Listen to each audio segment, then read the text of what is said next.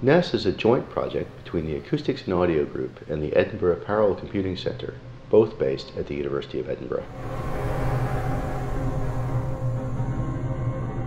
There are 12 of us working across a variety of disciplines, including acoustics, computational physics, audio signal processing, parallel computing, as well as electronic music composition.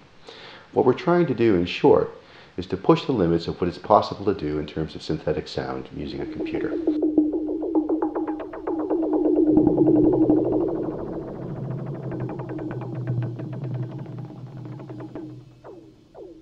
Digital sound synthesis has a long history dating back almost 60 years.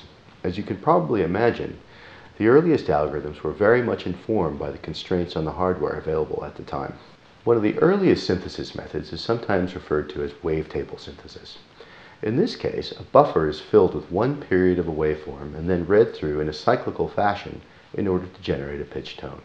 Another commonly used method in the early days of synthesis involved a Fourier reconstruction of a sound partial by partial.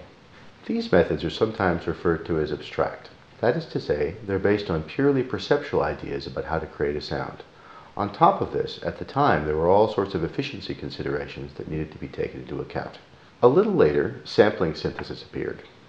Sampling synthesis is based on assembling a large database of recorded fragments of sound or samples, which can then be cleverly recombined in order to create a full musical instrument. Probably the best examples of sampling synthesis are in the area of piano emulators.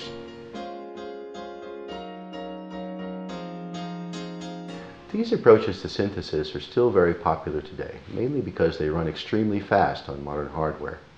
In the case of abstract methods, though, it can become quite difficult to escape from the synthetic character of the sounds that are produced.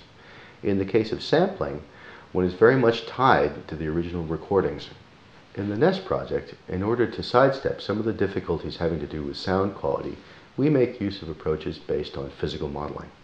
In this case, we develop a mathematical model of a musical instrument and then simulate it in order to try to emulate some of the subtle nuances of acoustically produced sound. Physical modeling synthesis has been around for a while now. One of the better known methods is sometimes referred to as modal synthesis. In this case, the complex dynamic behavior of a vibrating object, such as a musical instrument, is broken down into contributions from various modes, each of which oscillates at its own natural frequency. Another method is sometimes referred to as digital waveguide synthesis, and is well suited to musical instruments whose components can be well modeled in 1D, such as strings or acoustic tubes.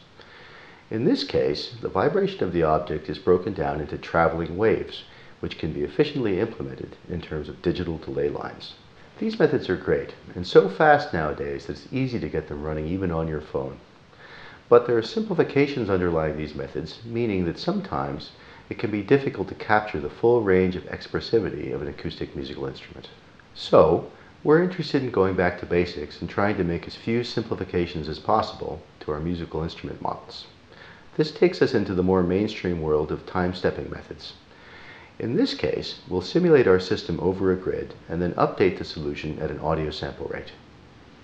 As you can imagine, trying to compute sound in this way comes with a lot more computational overhead than earlier techniques. And this means that, up until recently, a lot of our algorithms could only operate offline. A big part of the NESS project, then, is devoted to trying to accelerate these algorithms through parallel processing techniques in multi-core and on GPU.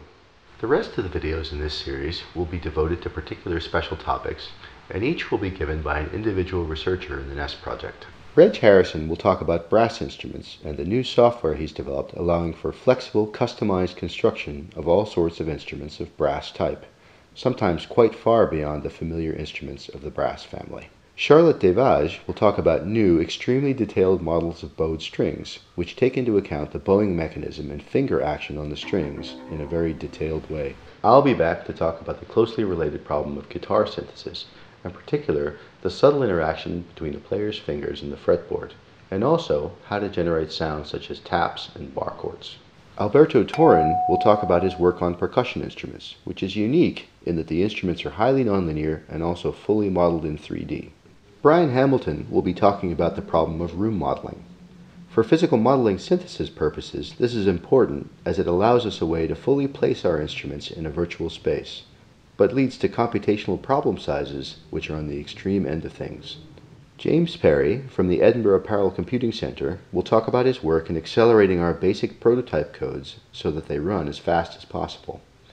He makes use of parallelization techniques in both multi-core and on GPU, and sometimes both at once. Gordon Delap is a composer of electronic music based at the National University of Ireland in Maynooth, and has worked with us since the very beginning. He'll be talking about his particular experience in working with some of our new instruments to create a multi-channel piece of purely synthetic music, Ashes to Ashes. NESS is a 5-year ERC-funded project dedicated to sound synthesis.